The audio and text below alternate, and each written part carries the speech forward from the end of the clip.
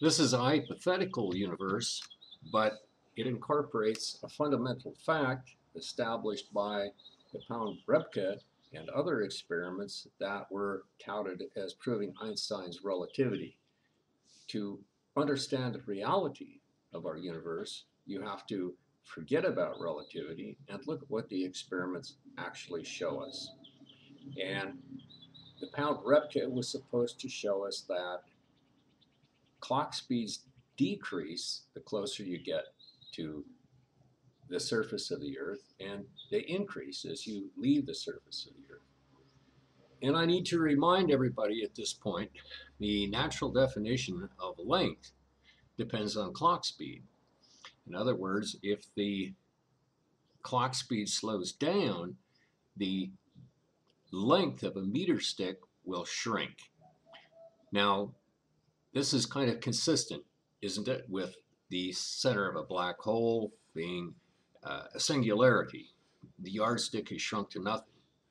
But we forget that locally, or the physicists forget that locally, the clock speed also diminishes to near zero. All along the path, locally, the yardstick, meter stick is exactly the same. Neither length nor clock speed change locally. It's not a matter of experience. Now, of course, if you're entering into a black hole, the strength of gravity would certainly crush you. No, that isn't an argument. But what we want to do here is we want to take this yardstick and travel with it anywhere we want to in the universe. And we could discover that as we approach bodies of mass, the yardstick will shrink, clock speeds will shrink, but to us it's all the same. And the result of that is that if we were to measure the universe from end to end, which is actually a sphere, not an ellipse, it would always be the same. No matter which direction we went, we would have a radius of the universe. And yes, the universe does have a radius. This isn't a matter of argument. So if the entire universe were to double in size, the yardsticks would double in size, clock speeds would double, and there would be absolutely no discernible change whatsoever. There isn't a gravitational issue there because the density of the universe would decrease by half if the volume of the universe were to double. So in the cosmic sense, and we're defining cosmic expansion as that which where the raisins expand along with the dough, not like the Big Bangers, but the raisins expand with the dough. So this is a fact. It's a fact, a proven fact, that not proof of Einstein's relativity, but a proven fact that the universe could shrink to the size of a pea from an external point of view outside the universe, but inside the universe, everything would be exactly the same. So there would have never been a possibility of any Big Bang for us.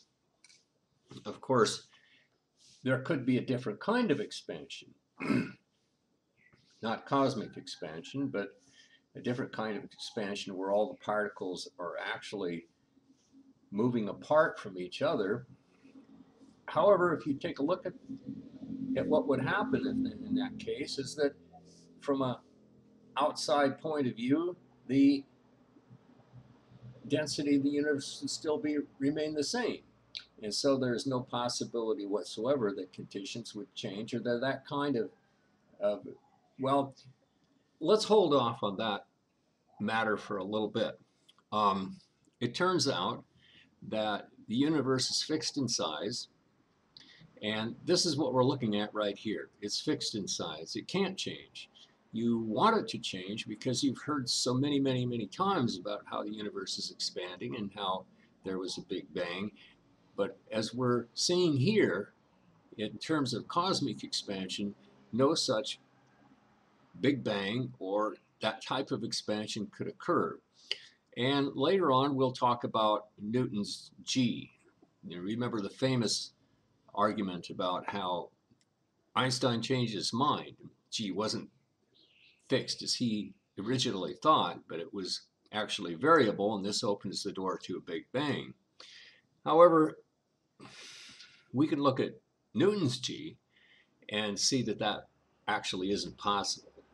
And whether Einstein was borrowing Newton's G or he invented his own, it wouldn't make any difference. It's absolutely impossible that the universe could change in size internally speaking. But from the outside, cosmic expansion does occur. Let's now examine what happens when the universe expands. We'll just take it to one more level. And let's just assume that it doubles in size, although the illustration here doesn't exactly reflect that. But when the universe increases in size, the length of a yardstick will increase. And of course, since the definition of length, natural definition, depends on clock speed, the clock must be running simultaneously faster when the universe expands, even though internally there is no, or locally, there's no expansion felt. We can see the expansion from outside the universe in a fixed external dimension, and we can see these things occurring, but we can't see them from within the universe. Now, at this point, we're going to neglect the force of gravity. We're just going to pretend that the universe is expanding at a uniform rate. And so we could call that free expansion. And when that universe expands, of course, we don't know. Everything is exactly the same. Nevertheless, we will see that as objects are moving away from us, that there is a Doppler shift. And that means that the light that we receive from objects that are receding from us will be shifted towards the red. Of course, if everything else is equal, we won't see that. There will be no shift towards the red. On the other hand, we do see a shift towards the red of distant objects on average. We're not talking about objects that are, for some reason, moving towards us with the blue shift or away from us with the red shift. We're looking at the overall picture. And as a matter of fact, if we measure the distance of those objects, they remain the same. And that's why the physicists call this gravitational redshift. And we're going to take our first step towards a departure from that point of view right now, because if the universe is expanding in this cosmic way, distances will remain the same that we measure, because the yardsticks will increase proportionally to the size of the universe. However, there will be a redshift. We wouldn't see it, but we do. So how do we explain that? And it isn't gravitational redshift. And we know this, or I know it, and they ought to know it. So what actually is going on? Well, what's going on is that light having no mass whatsoever actually is expanding along with the expansion of the universe, and that expansion is what light is measuring. Light is actually measuring the expansion of the universe from the outside of the universe because it isn't traveling within the universe. And this is a crucial fact that explains the so-called gravitational redshift. And this is what you have to understand. So the clocks and the Doppler effect, their background is the same as the fixed external yellow colored dimension, and that's because that's where light is traveling, and that's where clock speeds are changing, but we don't see that. And these proven facts are actually that are attributed to proving Einstein's relativity prove nothing of the sort. I don't want to accuse anybody of deliberately lying, but that just isn't the case, that that the universe is expanding within our internal frame of reference. So what's happening here is that we're seeing the rate of expansion expressed in terms of what the physicists call gravitational redshift. Well, let's take a look at the surface of the Earth, and this will help us. The force of gravity there is 9.8 meters per second per second. So there's an acceleration there. Well, we'll forget about that acceleration for a minute and just take a look and see what happens as we travel away from the gravitational influence of the Earth. If we do that, and our yardstick gets larger because actually space is expanded. The farther you get away from the source of gravitation, the yardstick will expand and clock speed will increase, but locally there's no difference. These are just inferences we make because we see the wavelength shift as it leaves Earth. And the funny thing is that the rate of acceleration of light, and this is scientific fact, I didn't make this up, it's exactly opposite the rate of a falling body. So the rate of acceleration of light leaving the surface of the Earth, near the surface of the Earth, is 9.8 meters per second, exactly the opposite of a falling body.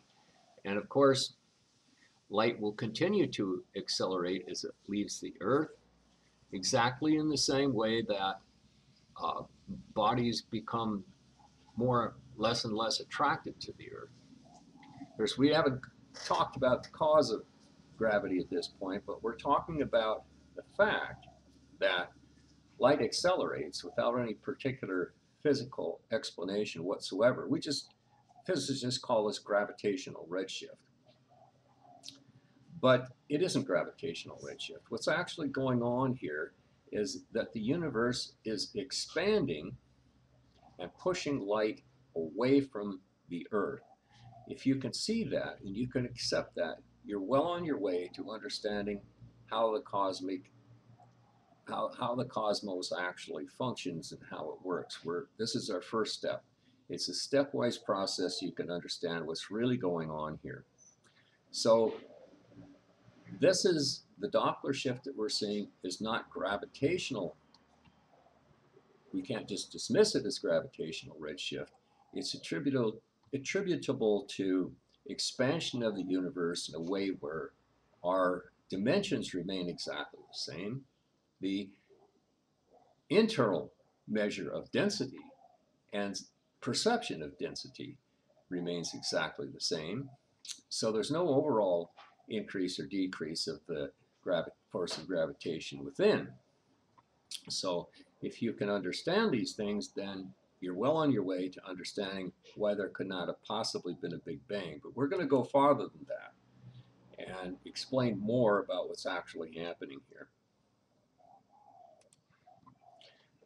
Pause and reflect.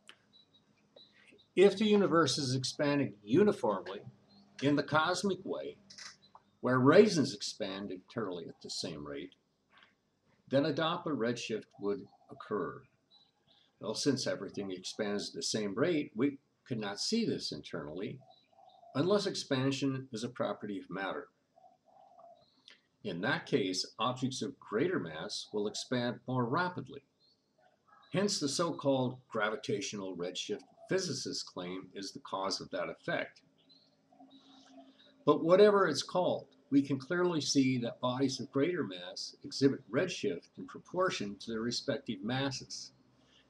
And this can be easily explained by uniform expansion of the universe as we see in this diagram.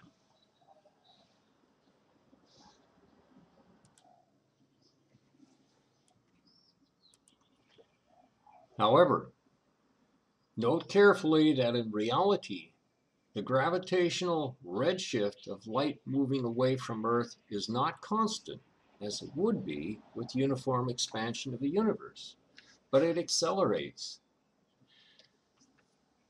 Since the rate of travel of light away from Earth is the precise mirror image of the accelerating rate of falling bodies, it can only mean that the rate of expansion, cosmic expansion, of space is accelerating. This is the second of a series of correct inferences that match incorrect inferences that are contrary to the dogma of physics. The rate of cosmic expansion of the universe demonstrated by gravitational redshift accelerates in perfect synchronization with the opposite rate of falling bodies. Think about that. This last illustration shows a second level of expansion. But this time, the rate of expansion has doubled to match the doubling of the rate of falling bodies, at least initially. The increase in expansion is constant, but okay, so while uniform cosmic expansion nicely explains the Doppler shift of bodies proportional to mass, the doubling of the rate of cosmic expansion matches the acceleration rate of falling bodies. Hence, the object which falls at 9.8 meters per second on Earth will increase to 9.8 times 2, or 19.6 meters per second. It is a scientific fact proved by many experiments that the increasing rate of falling objects would be precisely matched by the cosmic acceleration of expanding mass in proportion to the mass of those objects.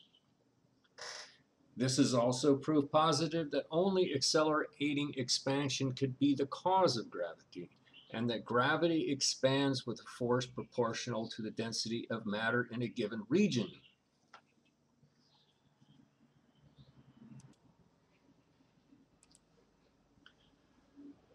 Okay, so in just a very few minutes, we have proved that the cause of gravity is the acceleration of cosmic expansion. This is new to the human mind, but if you carefully trace back through the steps of logic, you will begin to see how this must be the only correct inference for the cause of gravity, at least if we start with the assumption that there is such a thing as cosmic expansion. But this assumption is proved at the start with experiments such as Pound-Rebka, which show that clock speeds shrink at lower gravitational potentials. This can only mean that both space and time expand or shrink together because the rate of cosmic expansion depends on the mass in a given region.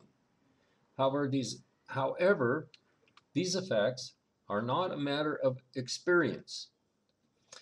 If you fell into a black hole, your meter stick and clock would measure exactly the same locally. They wouldn't become a singularity. This is fact supported by rigorous experiment. Not to say that you wouldn't be crushed by the force of gravity, but let's take another few minutes to incorporate these facts. And please ask me any questions down below if you need to. Okay, time for coffee. This illustration is complex, but it tells us everything we need to know about the cause of gravity and the evolution of the universe.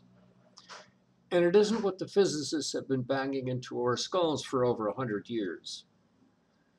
Let's explore the real universe in greater depth. If the cause of gravitational effect is the acceleration of cosmic expansion in proportion to mass, which we have proved, it is perfectly safe to conclude that the universe as a whole expands at a rate proportional to its mass. And just as the rate of fall of bodies at the surface of the Earth is equal to the rate of expansion at the surface of the Earth, that the universe as a whole can only be expanding at an accelerating rate. And we know from careful scientific measurements and Doppler effects that the acceleration due to gravity matches the acceleration of light in the opposite direction. So it is proved conclusively at this point that any Doppler change in the velocity of light depends on the difference in rates of cosmic expansion between any two given points. This depends on their difference in mass and defines the gravitational potential. Thus, since the rate of accelerating expansion at the surface of the Earth is equivalent to gravitational potential at that point and depends on the mass of the Earth, it can only be that the surface of the universe also has a gravitational potential, and that this gravitational potential matches the difference in the expansion of the universe as a whole. In other words, the gravitational potential at the surface of the universe is the speed of light. The expansion of the universe actually defines the speed of light. Take a break and think about that for a few minutes. Ask any questions below that you need to, and we'll come right back.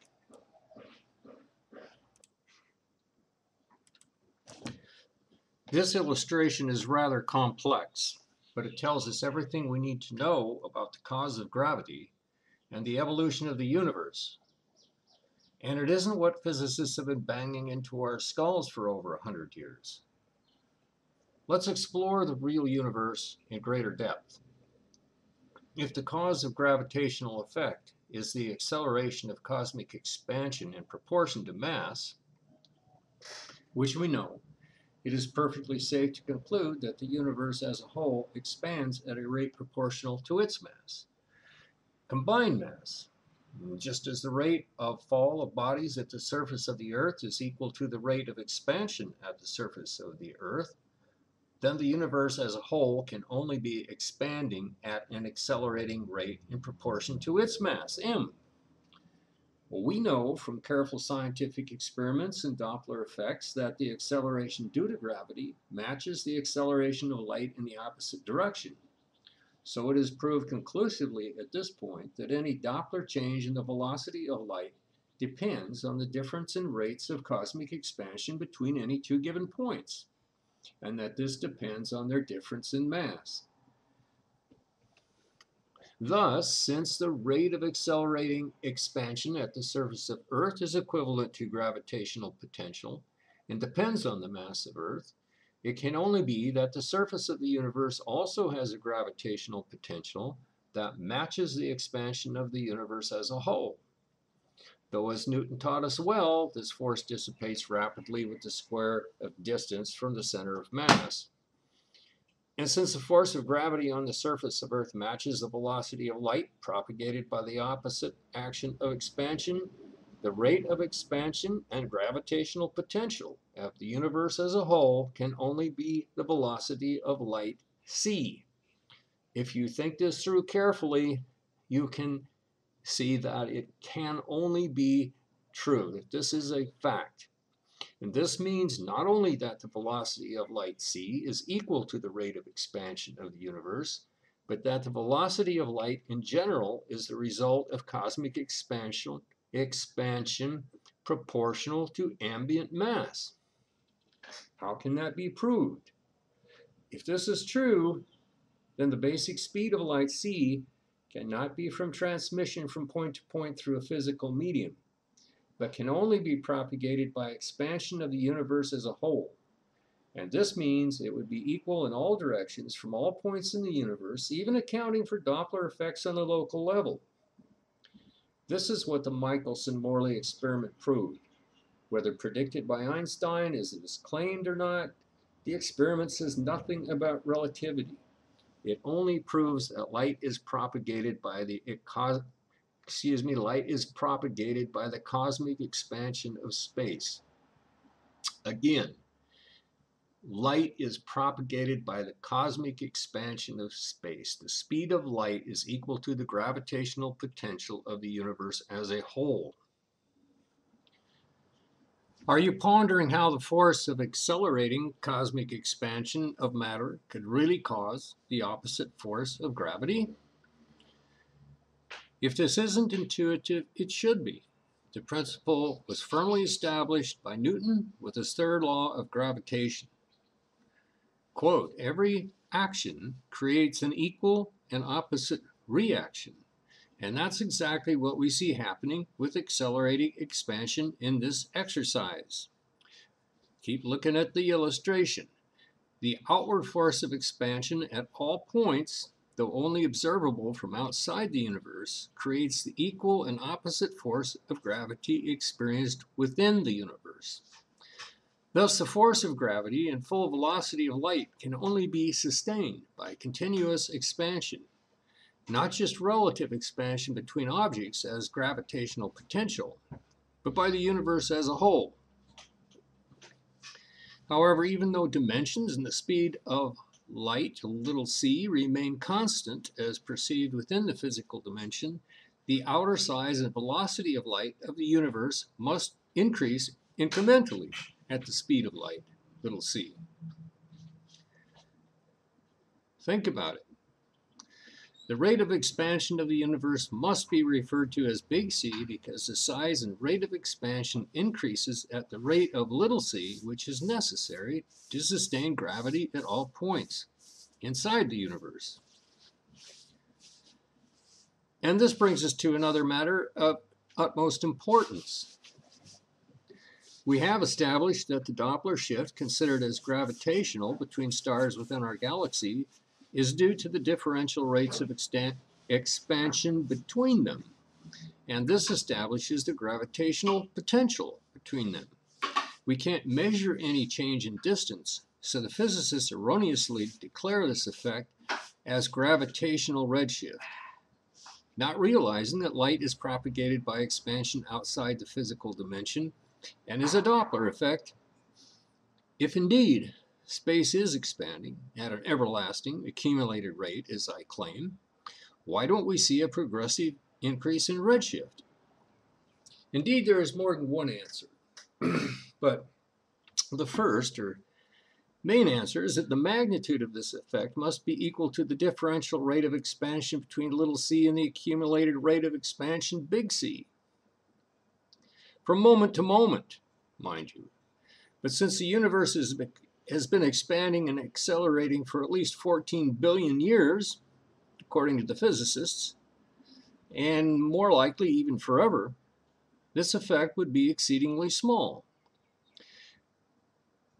Exceedingly small. However, we must assume that it's there, and indeed this progressive redshift does surface on the intergalactic level, where physicists have seized upon it and correlated it with linear distance measured as brightness. This is the progressive redshift physicists wrongly point out as proof that the universe expansion is accelerating, again not realizing that light travels outside the fixed dimensions of our physical reality. So on the cosmic level, they're right, but the distances between galaxies are fixed on average, as are all points inside the universe. So, in essence, this completes my mission to explain and prove the cause of gravity as a result of cosmic expansion. That accelerates in proportion to the mass of a certain object or region in space, but which preserves fixed dimensions of time and distance within the physical universe of our experience. This isn't an idea or a theory, this is a fact. Everywhere we take our ruler and clock, even into a black hole or to the edge of the universe, dimensions remain fixed within our sphere. This is a fact, and since at the cosmic level the universe has always expanded at a constant rate and always must, there cannot possibly have ever been a Big Bang. The illustration helps affirm this because even though the density of the universe rapidly diminishes on the cosmic level, it remains constant in the physical dimension of our experience. You can see this. It's beginning to look like there was no Big Bang. But it's necessary to examine the units of Newton's G to make sure.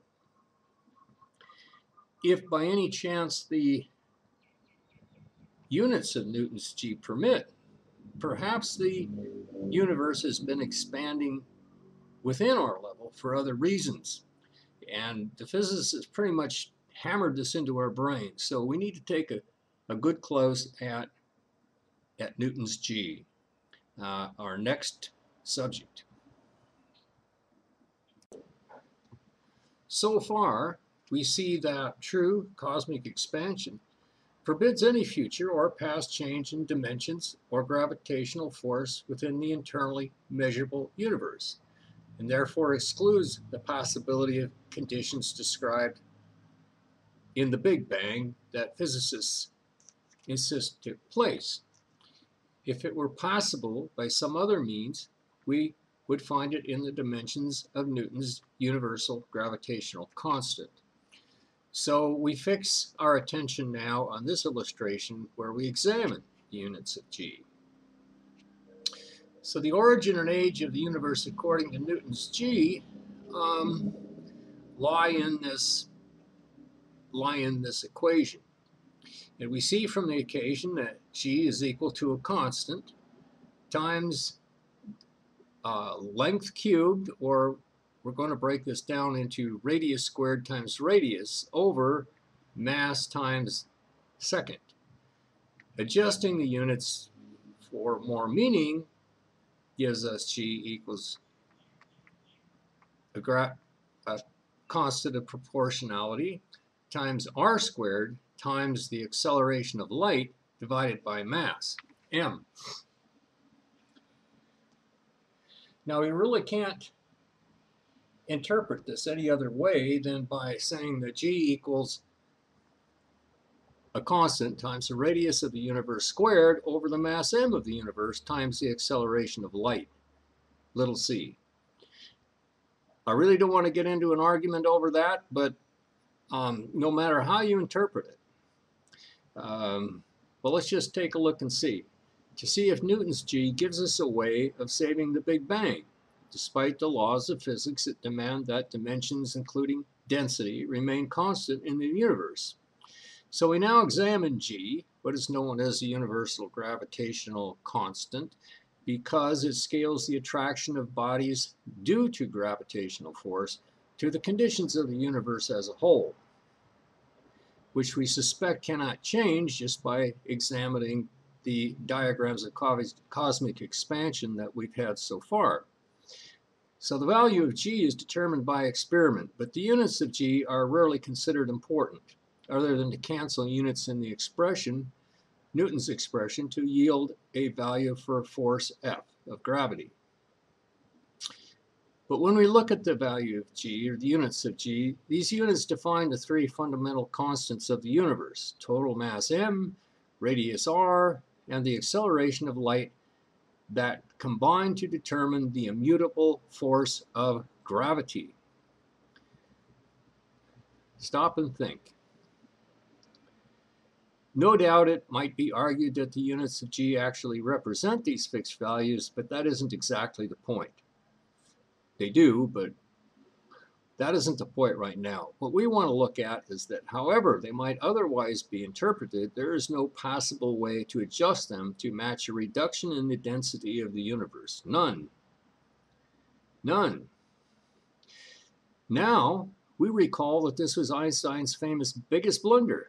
After taking credit for what was rightly Newton's G, even if Einstein invented a different meaning for the universal constant of gravitation, we can clearly see, as he would have been acutely aware, that it could not be altered to allow for the changing universe necessary for a Big Bang. And this is why I'm convinced that he admitted.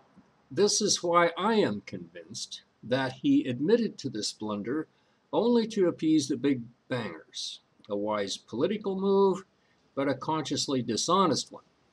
It just doesn't work. So, of course, on the cosmic scale, as measured externally, the universe must have shrunk dramatically over time, going backwards, so maybe we could extrapolate backwards to find an age and point of origin of the universe, neglecting the fact that clock speed and dimensions would have never changed, at least not internally. If the value of big C were to intersect in the past with the value of little c, that would have snuffed the acceleration required to sustain gravity. Poof! The universe would have disappeared or appeared at that point. But even if there were such a point of intersection, conditions inside the universe would have remained constant, never matching the Big Bang conditions put forth by the physicists. So for now, we can state confidently that no Big Bang could have occurred. But since the value of big C diminishes in linear fashion at the rate of little c going backwards, it is conceivable that there was a definable instantaneous origin to the universe. Perhaps it's time to bring better minds to bear on that question, but my gut instinct is that just as the internal universe can have no end, based on what we now know, it likely never had a beginning either. If that offends someone's religious convictions, remember we're talking about blind cosmic processes here, not divine intervention. Unfortunately, the James Webb Telescope will likely only be used to continue twisting observations to match a Big Bang. So I'm talking into the wind, I expect, but I'm doing the best I can to get the truth out there. And at this point, I think I'll take a break and finish this little exercise. If you have any questions, please state them below, and please invite others to this discussion, because there's no possibility I'm wrong. I know we have established the cause of gravity here and other issues. So have a good day, and thanks for listening. This is Alan Foos closing.